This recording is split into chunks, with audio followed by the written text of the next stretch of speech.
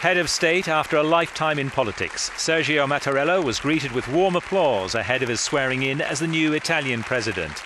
The election of the 73-year-old is seen as a victory for Prime Minister Matteo Renzi. I swear to be faithful to the Republic and to loyally respect the Constitution. Born into a Sicilian family, the president started out on a political career after his brother was shot dead by the Mafia.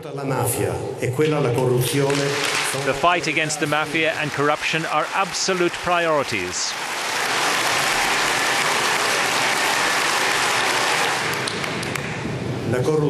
Corruption has reached a level which is not acceptable. It uses up resources which could be used for our people. His call to arms against corruption was endorsed by the lawmakers from Italy's two chambers. Wars, attacks, political, ethical and religious persecutions, miseries and famines generate huge masses of refugees. It is a serious and painful humanitarian catastrophe which is now an urgent priority.